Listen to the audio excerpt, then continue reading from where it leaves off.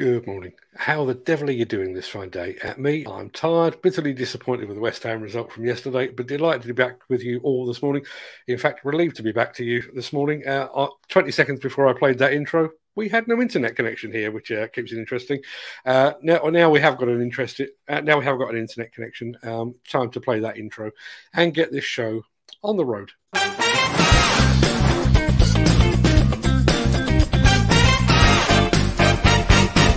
Welcome to the Breakfast Show. I'm your host, Mark Anthony. It's Monday, the 4th of October, and as that ever-present guy just said, welcome to the Breakfast Show. I am your host, Mark Anthony. In today's show, Caterpillar gets set to pulverise the competition. Doosan is joining the Hydrogen Club.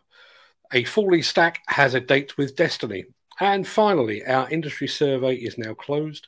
And the results are in. We'll get to all of that in just a second. But first, let's see who among the rich and the shameless is celebrating a birthday on this day of days. Happy birthday!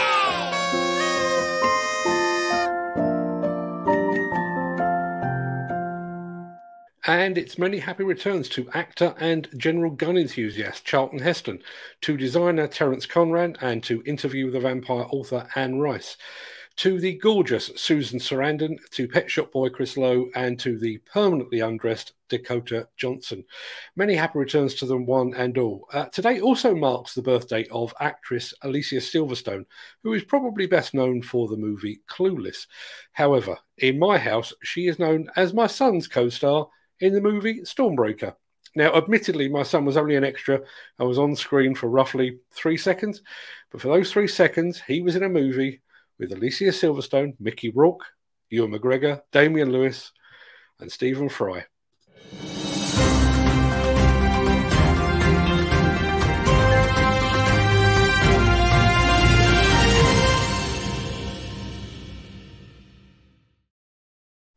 You might recall that back at the end of July, we brought you footage of the latest explosive demolition event at the Fawley power station down in Southampton. Here's a very quick reminder with the worst timed ferry you're ever likely to see.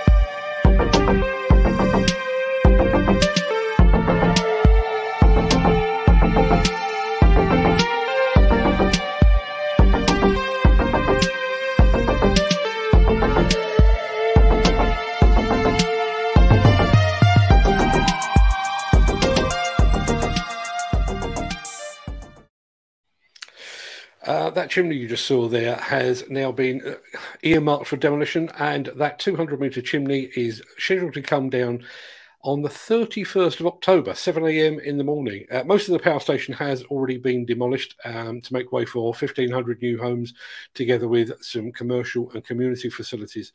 In a statement, the site owners of Fawley Waterside said that this date and time is subject to change and is dependent on suitable weather conditions.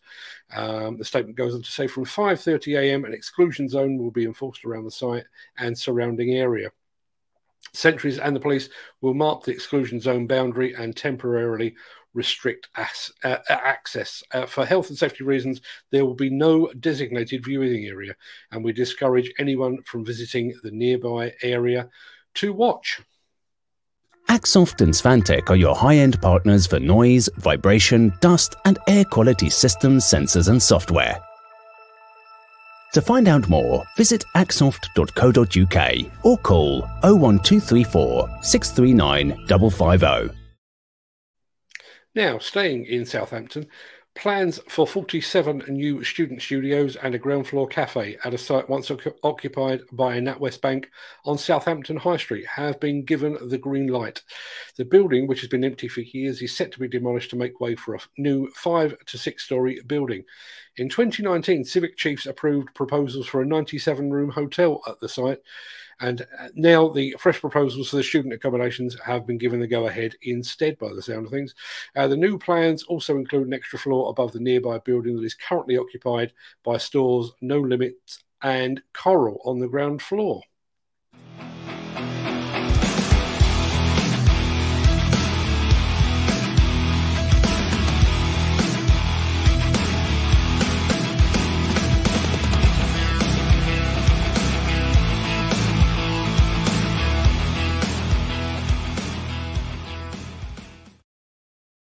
We recently brought you news that the mighty Caterpillar had upgraded its comprehensive lineup of demolition pulverizers. Well, now the company has gone one step further and unveiled a new video that shows those new pulverizers in action. Let's take a look.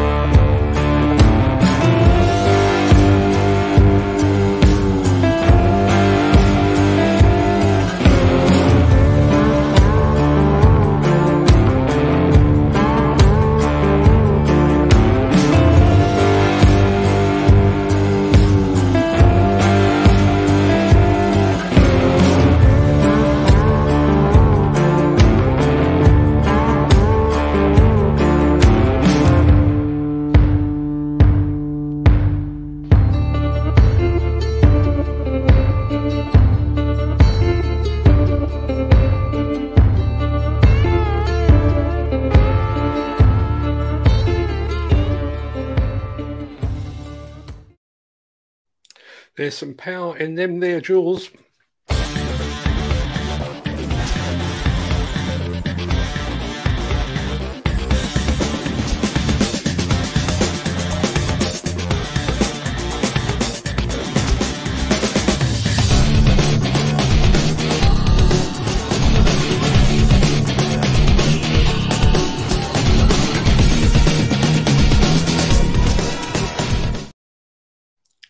The race for a hydrogen-powered future just heated up with the news that Doosan has formed a new division called Doosan H2 Innovation. According to the company, the newly established company will take a central role in the group's development of solid oxide fuel cells, or SOFCs. SOFCs are apparently our third-generation fuel cells that can offer longer lifespans and greater efficiency than conventional models. SOFCs also have a competitive edge in price as they use nickel as a catalyst instead of platinum to generate the electricity. While Doosan H2 Innovation leads R&D efforts, Doosan Fuel Cell will be in charge of the production and sale of SOFCs. Doosan Fuel Cell aims to establish a production line of SOFCs starting 2024. You'll know we've already previously reported that both JCB and Volvo, and probably a lot of other manufacturers as well, are working on hydrogen power as a replacement for diesel. And it's going to be a race that will be fascinating to watch as it all unfolds. The Miller GT series heralds a new era of unrivaled power and cutting-edge intelligent coupler technology, increasing job site safety, machine versatility, and productivity. It's the added versatility that you need at the value you can afford. To find out more, visit millergroundbreaking.com.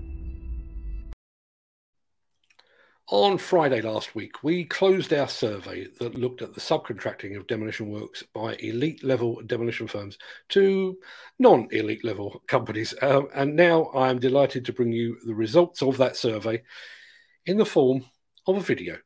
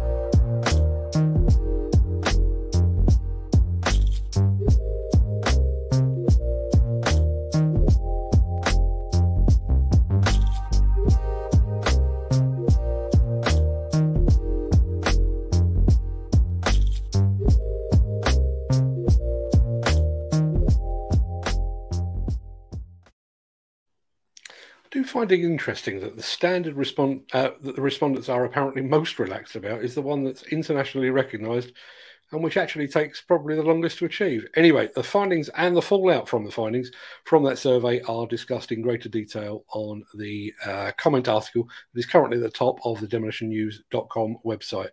My guess is that this discussion is far from over. We'd love to get your take on it, actually. So while the survey itself is now closed, the conversation will continue.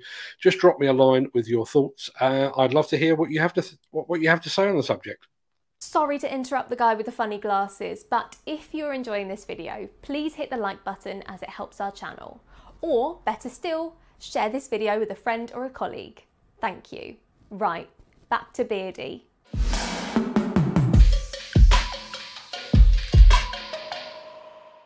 Right, that pretty much wraps up today's show. I'm going to roll the outro in just a second before hopping over into the chat to see what you're all up to today. I'll be back here tomorrow morning, same time, same place for more of this old stuff and nonsense. But until then, stay safe, look after yourself, your family, your friends and your colleagues, and thanks for watching.